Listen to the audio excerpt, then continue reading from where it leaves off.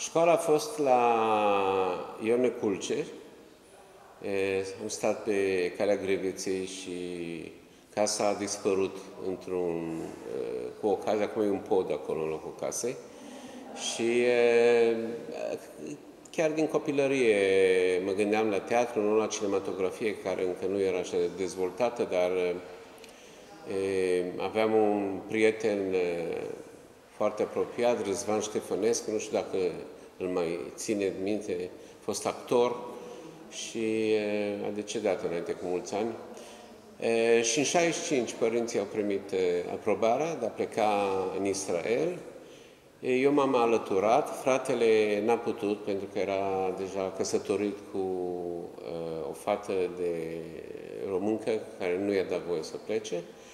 Și ne-am început o carieră de refugiați în Israel, foarte grea, cu ani foarte grei pentru părinți care erau destul de bătrâni, în vârstă, și a trebuit să fac armată foarte grea și Israelul este renumită prin faimoasele războaie odată la câțiva ani. M-am străduit să iau parte la cele războaie și nu fără să știu prea mult, pentru că toată lumea mergea la armată, atunci în mod normal mergea acolo și asta era situația și, din păcate, situația asta se menține și până astăzi și nu se vede ceva vreun viitor foarte fericit.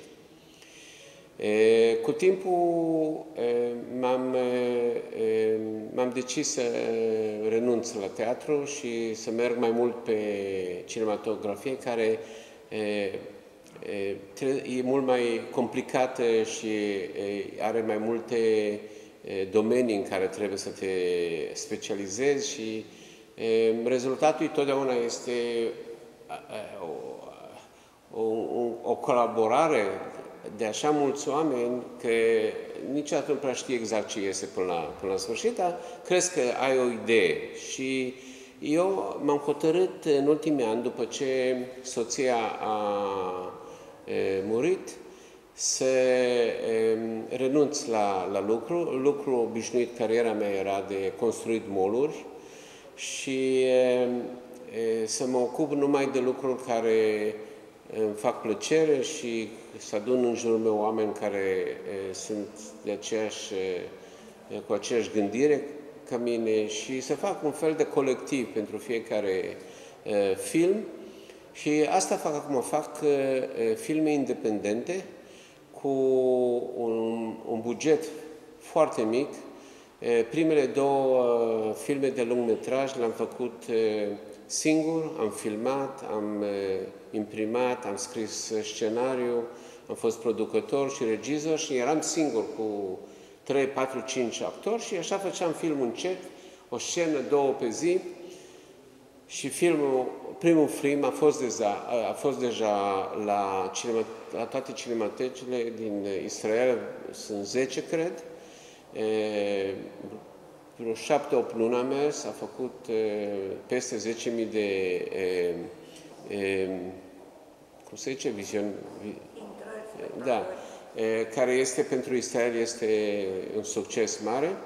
Și am văzut că e bine și am mers mai departe și am făcut pe al doilea și am făcut pe al treilea și sistemul, din punct de vedere al produs un film de ăsta independent, e că iau 2-3 oameni, adică iau cameraman, soundman și un ajutor, o fetiță, o studentă de obicei de la universitate și așa facem filmele. Sunt filmele în genul dogmatic 95, filme care sunt făcute fiction, dar făcute documentar. Eu nu folosesc deloc lumini artificiale, n-am echipă, nici o doamnă care se ocupă de haine, nici o doamnă cu machiajul și asta face, după părerea mea, îmi dă o posibilitate ca regizor să lucrez într-o atmosferă foarte intimă și foarte apropiată de actori, ca rezultatele și cine o să vadă filmele poate să aibă impresia că filmul este documentar. Și felul de a lucra cu actori este bazat la un scenariu foarte precis, dar când se vine la ziua de filmări, actorii au voie să vorbească scena, ei nu trebuie să repete textul scris și în felul ăsta se ajunge la un nivel foarte mare de autenticitate. Și ăsta este genul de filme care mie îmi plac, și filmul ăsta al treilea, și filmul pe care încep filmările în decembrie. Sunt foarte puține zile de filmat, 8-9 zile. Sunt făcute pe location care sunt ultimul film, Peter al treilea, este filmat într-un restaurant care e deschis, oamenii intră și ies în timpul filmărilor, este gălăgie, este muzică și actorii care sunt pregătiți pentru acest fel de lucru se includ în acest spațiu ca și cum ar fi oameni care vin la restaurant. Și asta face o atmosferă foarte autentică filmului.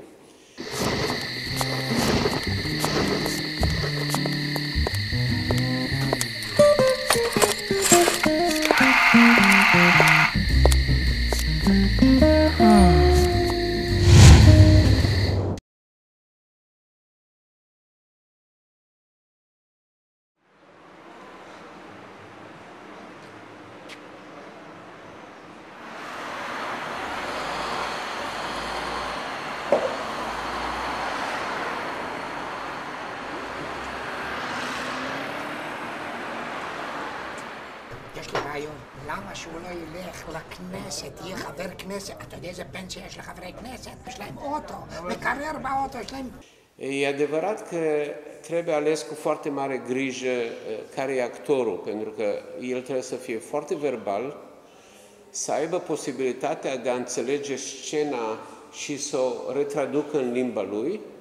Și asta este ocupația mea. Eu nu fac audition la actori, eu stau cu ei ore întregi la discuție, la cafea, la restaurant, până ne cunoaștem foarte bine și în momentul când l-am cunoscut și sunt de acord cu că el reprezintă ceea ce am eu nevoie, eu realmente fur din personalitatea lui și o bag și o scriu în rol pe scenariu. În filmul ăsta, în Peter al treilea, povestea e a actorului. Actorul principal, Robert Hennig, de origine română, din Brașov, este la Teatrul Național de 20 și ceva de ani.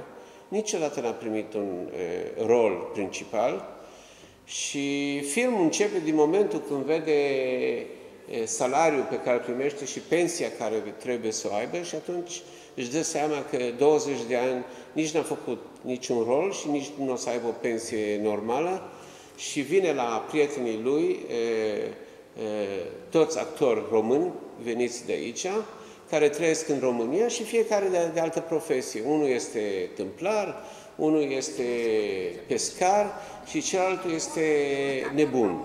Adică este advocat și complet nu pe linie normală. Și ăștia sunt prietenii lui, Parlamentul care se întâlnește în fiecare zi. Și ei îi spune, domnule, vrei o pensie? Sunt acum alegeri în Israel pe 2015, hai să facem un partid și mergem la alegeri. La Parlament este o pensie foarte bună. Și se hotărăsc și iau pe chelnerița lor, care este de ani de zile cu ei acolo, și o fac pe ea manager de la campeni și hotărăsc să fac un partid de văduve și văduvi. Ca să faci un partid din Israel ai nevoie de 120 de semnături și plec la cimitire și așteaptă înmormântările și semnează văduvele Este o comedie ușoară. E vorba de oameni care efectiv trăiesc situația și în cele două proiecții pe care le-am făcut în Israel, în Cinematecul din Israel, pentru testare, au fost de mare succes și sper că și aici o să vină oameni legați sau nelegați de festival și să vadă un film, o comedie bună, sentimentală, după părerea mea. N-am niciun fel de fantezie ca să am 10 camioane cu echipament de lumină sau dolly sau traveling. Nu mă interesează. Eu fac filme și asta mă interesează pe mine, relațiile dintre oameni, și pentru asta nu am nevoie de nimic.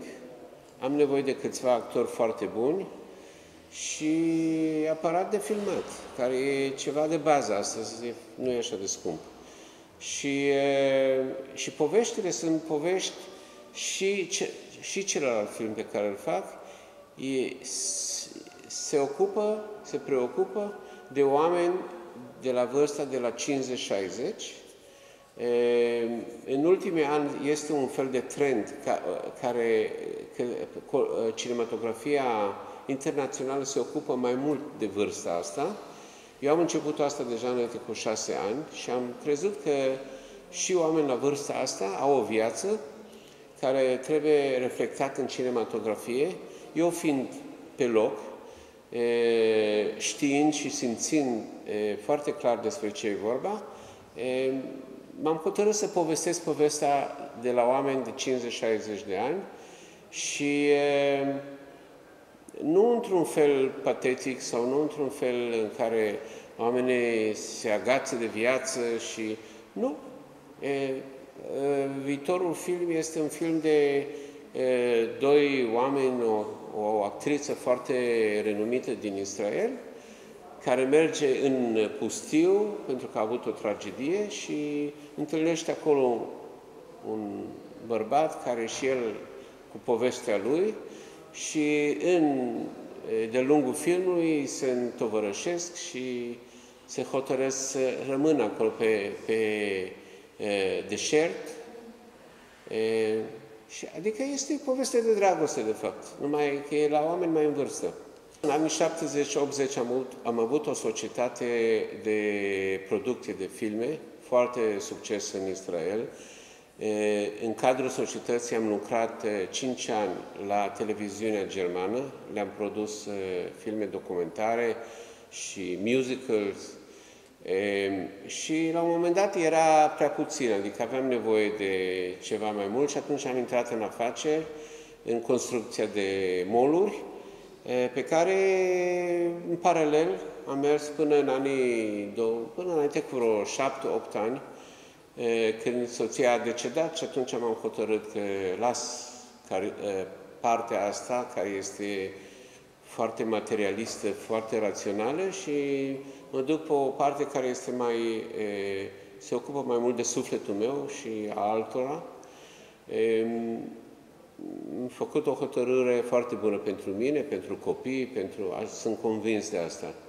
Și fiecare zi când fac ceva și merg la filmări, simt că totul e ca o renovare a sufletului, pentru că faci ceva pentru tine și pentru plăcerea ta. Și absolut fericit de hotărâre pe care le-am făcut să las mall-urile la alții și eu să merg pe filme. Sper că și alții apreciază asta, nu numai eu. Eu sunt producătorul, eu fac de la început, știu exact care este bugetul, sunt un producător cu mare experiență, este baza de a face filme independente, prima dată trebuie să fii producător cu mare experiență și eu știu care este bugetul de la început, eu rămân în bugetul ăsta exact. Am și experiența de la mall-uri, pentru că acolo erau bugetul foarte mari și cu 600-700 de muncitori aveam la dispoziție și mi este foarte simplu să fac un film. Din punctul ăsta de vedere, când faci un film așa de intim, cu așa de puțini oameni, n-ai discuții cu nimeni. La filmul ăsta am avut cameraman și a mers ok, cu toate că au fost, de obicei, am fost nevoit să fac 3-4 take-uri. Când eu filmez singur, un cadru, 2 cadruri ajung. N-am nevoie de mai mult, pentru că părerea mea e că actorul prima dată e cel mai spontan, pe urmă începe să se repete și cât de bun ar fi, eu simt. Și atunci prefer să fac 1 sau 2 cadruri și când e operator cu mine, e mai complicat, pentru că are și el lucruri pe care le vrea să le includă în scenă și atunci mai fac încă câteva cadruri, 3-4, dar de obicei iau totdeauna primul sau al doilea. Filmul ăsta am ales actori de origine română, pentru că e vorba de evrei veniți de evrei din România veniți în Israel și am vrut să fie o limbă comună, o mentalitate comună, un fel de a râde de situație care este tipic pentru evrei veniți din România, care nu se poate înțelege că fiecare se comportă la fel. Faptul că ei hotărăsc să fac un partid de văduvi și văduve este ceva legat de sensul de umor românesc și este tradus pe ebraică. Asta este transformarea. Nu puteam să iau un actor israelian care nu știe de unde am venit, pentru că niciodată nu putea să fie autentic. Așa că de la început nu sunt mulți. Din păcate, sunt mai în vârstă, sunt în jur de 60, majoritatea, și n-am avut așa variație mare. Sunt vreo 9 sau 10 actori care încă sunt activi pe scenă. Din păcate, pe sfârșite. Să-mi trăiască, mulți ani trăiască, la mulți ani! Am venit de multe ori, am fost și o perioadă de 1 an jumate când veneam lunea și plecam joia, ca toți oamenii de afaceri de aici, în 91, cred, după Revoluție. Au fost tot felul de societăți care m-au rugat să vin să le fac o bază de marketing aici.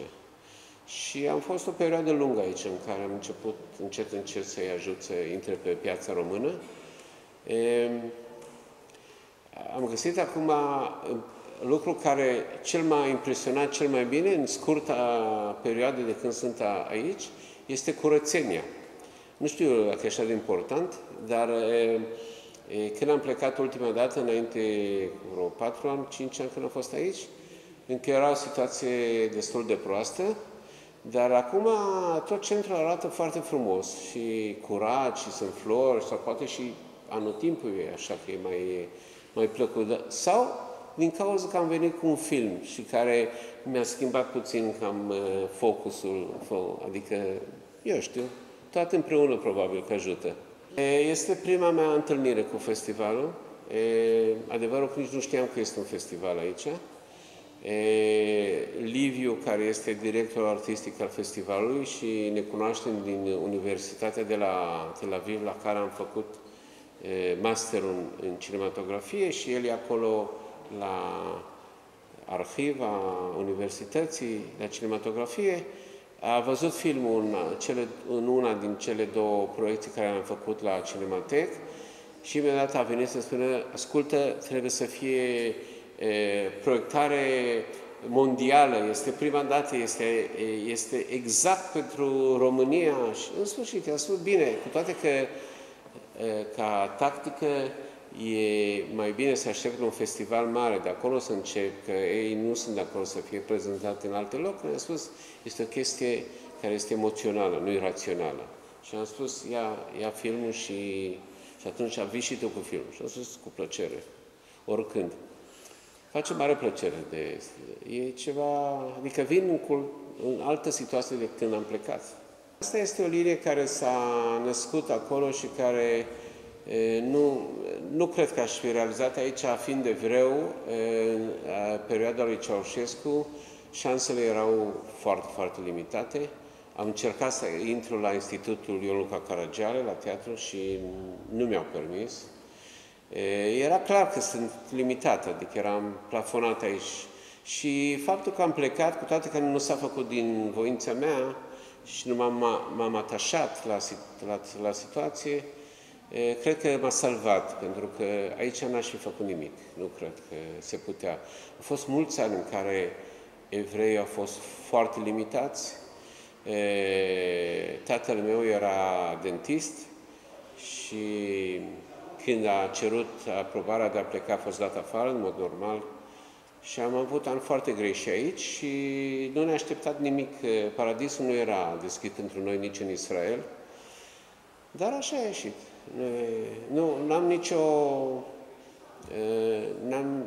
Nu sunt supărat nici pe români, nu sunt supărat nici pe Israel. N-am timp de asta. Mă preocup de chestia de a face încă un film și încă un film. Și am un plan de a veni în aprilie-mai de a face un film aici. Acum scriu scenariu. Și poate o să fie un producător local care o să vrea să se atașeze. Nu cunosc pe nimeni. Asta e adevărul și asta e și unul din motivele care am venit. Poate întâmplător mă întâlnesc cu cineva și